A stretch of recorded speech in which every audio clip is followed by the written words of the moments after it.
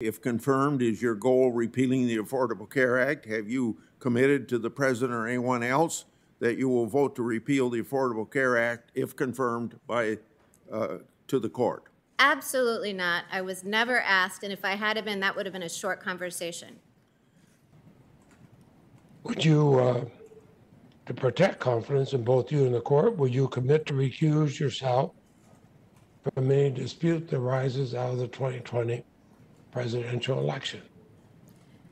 Senator Leahy, I want to begin by making two very important points, and they have to do with the ACA and with any election dispute that may or may not arise.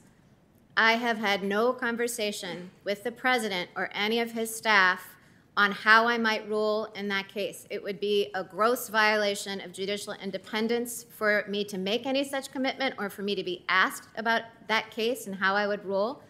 I also think it would be a complete violation of the independence of the judiciary for anyone to put a justice on the court as a means of obtaining a particular result. And that's why, as I was mentioning, I think to Senator Grassley, that the questionnaire that I fill out for this committee makes clear that I have made no pre-commitments to anyone about how I would decide a case. That's out of respect for Article 3 and its designation of the judiciary as a co-equal and independent branch of government.